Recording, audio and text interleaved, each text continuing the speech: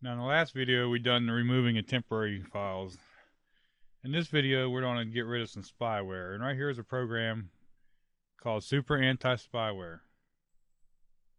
Now the first time you click this program, it brings like that little bug down here in the toolbar that shows that it's running. So I double click it, I get the bug down there showing it's running, and I double click it again to open the program. Now, normally when you install this program, it wants to run on startup. I just don't run it on startup. I just make it so I manually run it when I want to. You have a bunch of different options here. You got quick scan, complete scan, custom, where you can set up whatever you want, the critical points. I usually just do a quick scan. Over here you can get, if you want to upgrade, you can get to real-time protection and stuff like that. Here's a place to check for updates.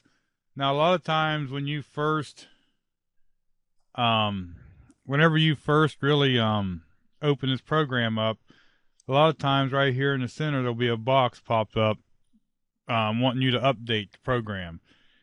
It's anytime you see that, it's a good thing to update, because they're always writing new definitions for different infections and stuff that comes out. So you do want to do that. There is a box here to enable rescue scan highly infected systems only. So unless you're really having a problem, that's something to stay away from. Usually I'll just open it up, hit the run quick scan, and you'll see this running like this. Now there again, it depends on how much stuff you have in your computer, how long it's been since stuff's been cleaned out, and the speed of your computer, how long this program will take. Now, also, I've been throwing, I don't know if you've seen, I've thrown some links in the description down there to some of these programs.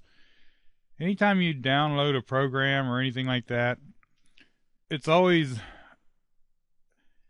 wise to read everything that's on the screen. Don't just start clicking through.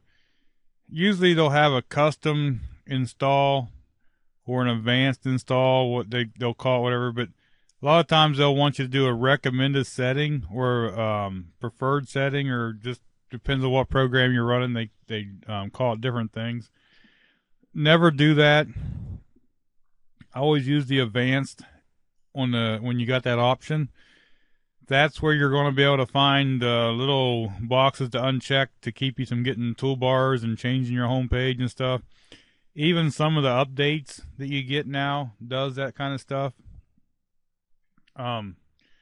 So always, if they have a recommended or a preferred way and you have a choice of doing advanced or custom, whichever they want to call it, always do the manual option. Don't never let them do it the way they want.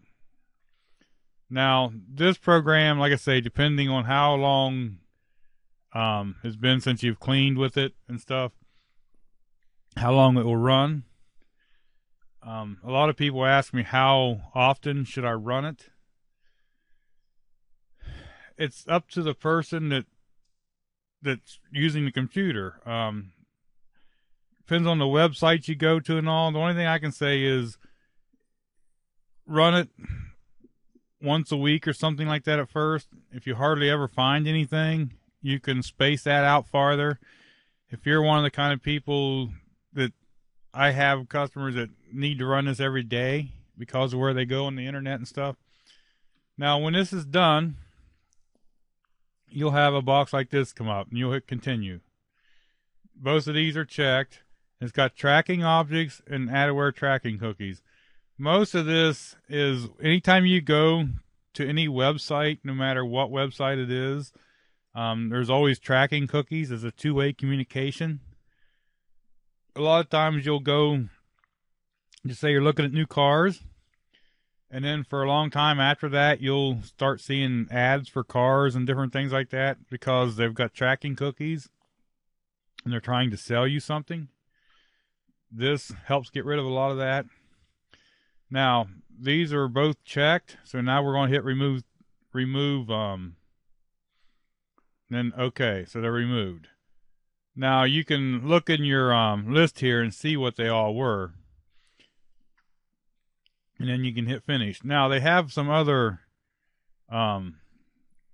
things here. They have some repairs that you can do, like remove the desktop screensaver, homepage reset. There's just a few tools they have there. They have a help section. Now you can also pay a fee and have this running and do real-time protection. I just choose to run it when I want to. This is one of the programs after you install it that you'll probably want to, or at least I do. I like to go into the last program there and turn it off in the startup programs. But it's a very good tool. There's others out there like it, but this is my choice of spyware removal software. Thanks for watching.